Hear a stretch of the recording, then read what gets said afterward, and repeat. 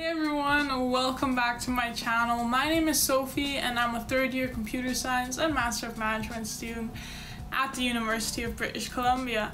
And today is going to be a little bit of a different video because I want to tell you guys a little bit more about myself, how I got to where I am, and how you guys can also start on your entrepreneurship journeys. These days I'm actually working or helping other students build a startup called Mindset. Link to the website is going to be in the description below, and this is such an amazing and challenging opportunity that I'm actually insanely grateful for. Basically what this startup is it's a artificial intelligence dementia screening application, which just sounds absolutely insane and mind-blowing. Everyone is so awesome, so dedicated, and it's just been an insane learning experience. So today I'm going to share with you guys how I got to this point and kind of my journey, and yeah, I'll take you guys along. One takeaway that you should take from this video is that the most important thing is exposure, exposure, and exposure.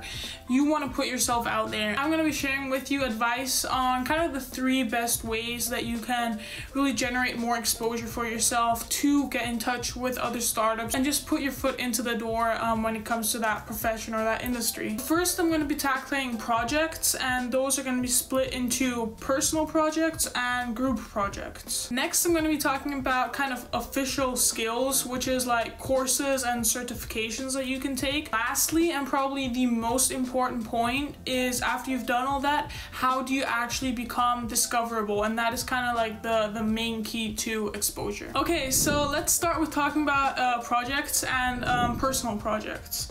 So in order to talk about this, I'm going to throw it all the way back to when I probably started getting into computer science or programming, and this was in grade 9, I believe, so I was like 13, 14. The first main project I really started working on, I didn't get paid for, and I did it in MIT App Inventor, and we had used that program in class a little, and I was like, oh, this is kind of cool. I can actually create stuff and don't have to actually write like proper code. So my mom at that time, she was actually kind of working with other companies, and one of them was a kind of counseling service or tutoring service that helped kids that had difficulties in math. So I was like, okay, I know how to use MIT App Inventor, insane programming language, and I want to build something for this company. So what I set out to do is I was like, okay, I asked my mom to give me a whole set of documents that kind of outlined their philosophy when it came to teaching. And I remember back then spending weeks during my summer holidays reading through those documents, those guidelines, highlighting nearly everything on a page, and I was really trying to dig into how they taught. And then I used that information and build a MIT App Inventor app, which is actually still available on the App Store. You guys can check it out, link in the description if you want to. And it was basically an app that allowed the children that went to this tutoring service to practice their kind of math skills through gamification. And I actually pitched it to the board of that company. That was one of the most scariest moments in my life back then. But the main takeaway for you guys here is I did this for free. And this is something that might be a little controversial, but I believe that if you've got a passion and you want to turn it into a profession, one of the best ways to get started, if you really don't have any experience and you just want to get your foot into the door and you're too young for like internship opportunities, especially if you're in middle school like I was back then, just go out, ask a company, offer them your services for free the first time, and just do something, because it's something you can put on your resume, and if the company actually likes what you did, you can then offer your services to them again, but this time for money. So first time is free, but then from then on you can start charging. And then I did mention that I used MIT App Inventor in class. So as the kind of class project that I did was a German target game, which was this educational game that taught German grammar. So again, that was another small project I worked on. And these 2 projects, they might not seem like much. Heck, they weren't weren't even programmed using a true programming language. So how is this useful? Well, back then in middle school, that was all I had. That was all I could do. So it still gave me projects that I could put onto my first ever resume, and that was more than quite a lot of people had back then. And more recently, actually, during this quarantine, I created my first iOS app that was really public in the iOS store. Again, link in the description if you want to check it out. You can go download it. It's a parking utility app, and my goal with that wasn't to just like create insane amount of money or get insane amount of downloads. I just wanted to create an iOS app and put it in the store, because I had created iOS apps before, but I never actually added one into the app store. And just that process alone, because that's something that you also want to keep in mind when adding projects to your resume, is it's one thing to program an app or to program a project, but there's a lot more that goes into that. For example, with this parking app, I did the designs, I did the logo designs, I did the mock-ups, I did the screenshots for the app store, I did the optimizations, I did the beta testing, I did the coding, and there's so much more that goes into actually creating an app and releasing it on the store, that it's just a great experience to go through, even if you're not planning on making millions with it. So those are some of the personal projects that I've done in the past, and now I'm going to move on to group projects. And when it comes to group projects, one awesome and insane opportunity that anyone that's in computer science or has access, they should really look into hackathons. Hackathons are an amazing opportunity to just learn and network. It's actually insane, and they're free, and it's totally crazy. It's one of the best things in this world, in my opinion. So my very first hackathon was actually the most successful one I've ever had, because my entire team carried me. We created an Android app, link in the description, called NecoTap. I had no clue what I was doing. I remember one of the more experienced guys telling me, oh, you should probably add a button there, and I kid you not, I spent 2 hours trying to figure out how to add a button into an Android app, and that was my first year of computer science. That was fun, but I learned so much from that, and we actually ended up winning that hackathon. We came first place, and then we submitted it into the Microsoft Imagine Cup. Link in the description if you guys want to participate. It's an insane opportunity as well. We submitted it into the Microsoft Imagine Cup, and we actually got invited to the regional finals, which was absolutely crazy. So they invited us to the Microsoft headquarters in Seattle, and then like at that point I was pretty solid when it came to Android programming.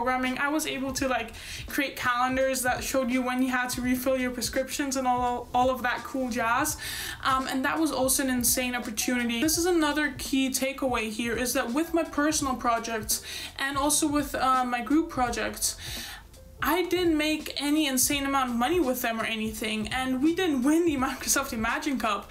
But when it comes to the Imagine Cup, we actually got people, because we were invited to the Microsoft Build conference.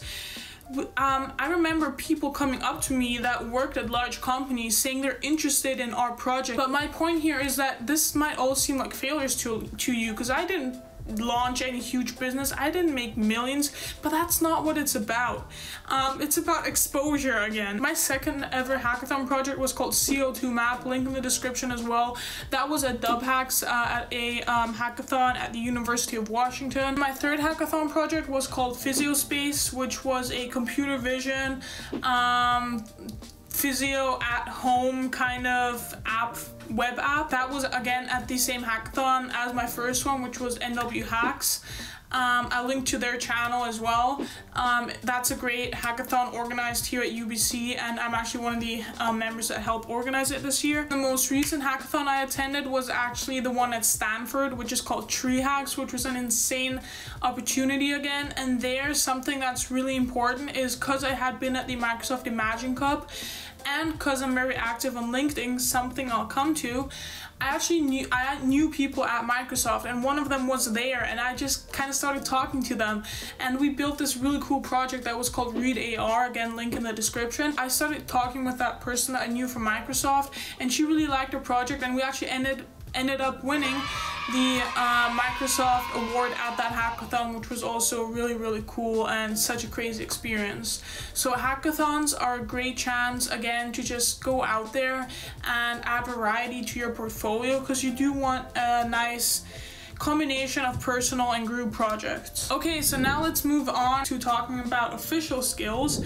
And I'm gonna start off with talking about certifications here. So actually the only certification I have is the Java Foundations Junior Associate Certification by Oracle University, and I also did that in combination with my school, so that was really cool. And again, it's not something that that has generated a lot of opportunity now, but I feel like especially back then in grade 11 or something, that is something that makes you stand out. So it's just a great thing to have on your resume, and it also boosts your own confidence just knowing that you have that certification and you're actually officially good at something. So moving on to courses, I actually did my first online course, I think, during this quarantine as well, because there were like insane discounts on Coursera, for example, and I did the Stanford machine learning course on Coursera. That was a course about machine learning, and it was very heavy on the theory side, but again, it's something I wanted to look deeper into, machine learning, and it's just, again, a piece of paper that you have, a certificate that you have of completing that course that again boosts your confidence, because it's this official thing where your skills are recognized, and that's always nice as a confidence booster, and it's also something that you can throw on your resume. Okay, so now coming to probably the most important part of this video is actually becoming discoverable, because you might think, okay, Sophie, you've done all of these projects, things that are pretty cool. I'm also doing projects and stuff, but I'm not working for a startup. How come you are? Or how come you created these side businesses and I haven't? Well, this is probably what makes the difference, is that I'm really active when it comes to networking and also using social media to network. So again, I said that when I was at the Imagine Cup, I really used it as an opportunity to network, and I also use hackathons as a great opportunity to network. And I'm really active on LinkedIn as well. I actually post every single video I release on LinkedIn, and that's just because I want that exposure. Because it's all fine and good if you do these projects, if you do these personal projects, group projects, certification courses, and you put them on your resume, but you want people to see your resume, and how are they going to see it? Well, you have to expose it to them. You have to become discoverable. And what's really important here is that you keep your LinkedIn profile really polished. And if you don't know what LinkedIn is, you guys should really check out LinkedIn. Here's the insane thing of how I actually ended up helping build the startup that I'm helping build right now. It's through LinkedIn. One of my high school friends had been to a different high school in a different country previously, and one of the people who also went to his old high school, he was starting this startup called Mindset, and they were looking for an iOS developer. And randomly, on a random day during the summer holidays, I got a message on LinkedIn from this guy asking if I was interested.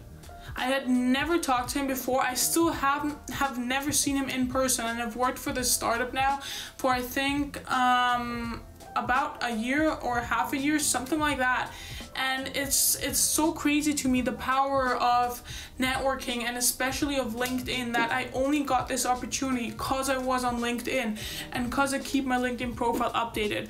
And here, if you guys want any advice on how to keep your LinkedIn profile updated or clean and make the best out of it, leave a comment below if you want me to make an entire video about that, because that is something that is so important when it comes to really getting opportunities and getting exposure, which again is the most important thing to generating opportunities for yourself. You want to put yourself out there. As I previously mentioned, none of these businesses were like a success or like a textbook success. They didn't make millions for me. They're not used by millions of people, but they're all stepping stones to where I got to now, which is that I'm actually helping build a startup, and I'm actively involved in a startup, which is super cool. And the way I look at it is I don't look at a single hackathon or a single project as did I fail or did I succeed. No, I look at the entire journey. I have a goal in mind. Am I on the right path to achieve that goal? If so, then I'm succeeding. If not, then I'm not necessarily failing, but I need to just change the trajectory and put myself on the right path again. I did talk quite a bit about my hackathon projects, but if you guys want me to make a more detailed video about those projects, kind of the planning that goes into it, how we went about doing it, all the preparation, how we ended up winning, leave a comment as well and I can go and make a future video about that if you so desire. Start as many things as you can. I recently started another side business 2 days ago, and yeah, if you guys want to know more about that, also leave a comment below and might make a video about that too. So I hope you found this video useful and helpful and that it could provide some value to you guys. And yeah, go check out all the things that are linked in the description. They're gonna help you out. And if you guys want to look at my portfolio, my kind of software engineering portfolio, I'll leave a link to that in the description as well, and I'll also link my resume in the description too, so you guys can kind of see a sample or just of how I did it. Thank you guys so much for watching. If you enjoyed this video, leave a like, subscribe, turn on the notification bell to stay tuned to future videos, and as always, take care and I'll see you soon.